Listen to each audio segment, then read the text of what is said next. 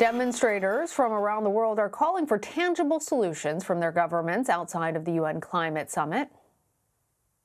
What do we want? Climate justice. What do we want? Now! The Climate Justice March was held in Glasgow on Saturday. Demonstrators are demanding faster action to combat the growing effects of global warming. On Friday, more than 2,500 students also protested outside of COP26. World leaders have been working for the past week to accelerate their plans to tackle climate change. Several governments have pledged to curb deforestation and carbon and methane emissions, but demonstrators say that they've seen similar promises broken before. Swedish climate activist Greta Thunberg has called the summit a, quote, PR exercise. For more on this, I want to bring in Frances Colón in Glasgow. She's a senior director for international climate policy at the Center for American Progress. Frances, thanks for being here. So what have world leaders accomplished at the conference so far? Well, I think what we have seen at this conference, which is different maybe from other conferences, is that the urgency of the moment can be felt.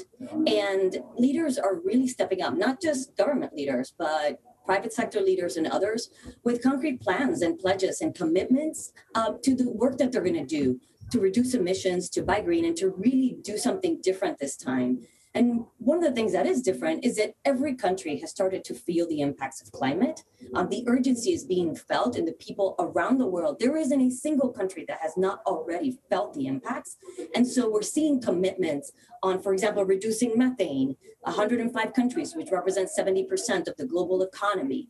The G20 countries have all committed to no longer finance foreign investments in coal. So a lot of very concrete commitments that have never happened before, and a lot of private sector stepping up as well. A first movers coalition that includes Amazon and others committing to buy green. And so there is a different feel, but understandably, folks have waited a long time for this. And so protesters are really urging faster, more accelerated, and more concrete action.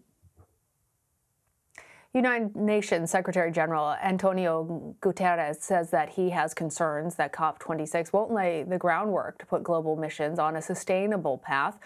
Why is the summit receiving so much criticism? I think people have felt the impacts. They've waited a long time.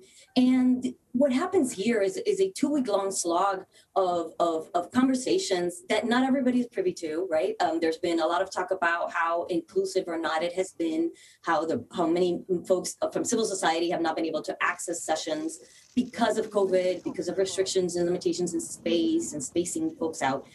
So that has been a part of it. Folks want to see concrete, immediate action. Things are definitely different, but I think it should be said.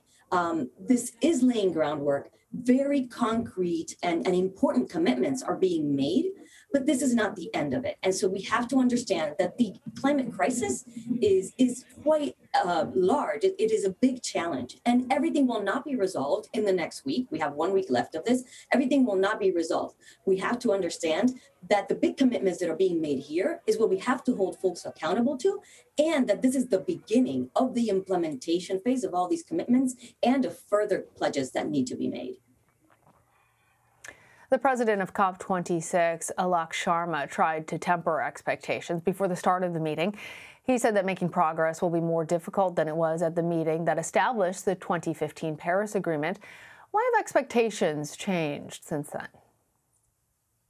Well, we have, in many regards, lost a bit of time, very critical time that we needed. For example, the U.S., as you know, was absent from the climate table for 5 years. And what we have seen is that commitments that were made in Paris were not upheld. Not only the emissions reductions, but the financing pledges that were made were not upheld. And so now the science tells us our window has closed even more, and we have to take bigger actions, more accelerated actions. We have to commit more in every sense, from finance to emissions reductions.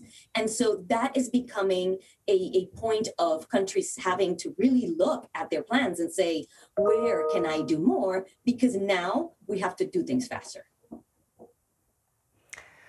Well, the United States and European Union have signed on to a global pledge, as you mentioned, to cut methane emissions by 30% by 2030. But several major emitters like China, Russia, and India have yet to join the pledge, and those countries account for about 35% of methane emissions, as you're well aware. For our viewers who are questioning whether it is effective for these pledges to happen when other big nations aren't participating, what do you say?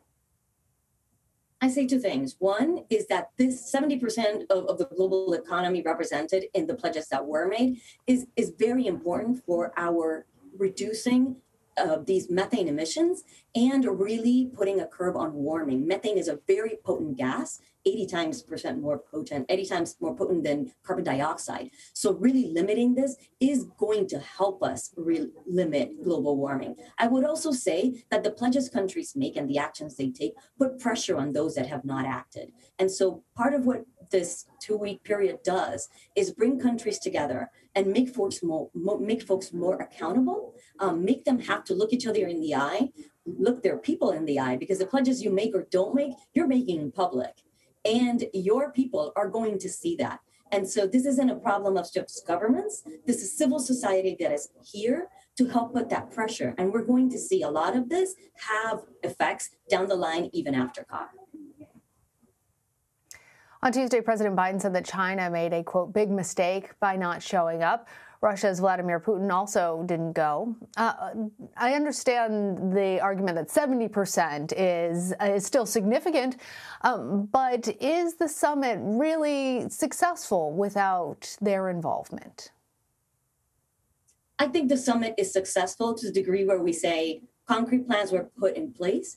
Countries are acting on these plans, the countries that were here. Conversations with China and Russia have not stopped. There are negotiators here for them. They are present in different ways. And we have to think about those big goals of net zero by 2050 as one part of how we solve this problem, but also the concrete actions that China and Russia will take in the next decade that may not be represented in a specific 2050 goal, for example, are important. And those conversations are happening. And Kerry was just speaking to the Russians yesterday. So I would not discount the fact that we will see further action and that progress is happening, even if it isn't on the larger stage.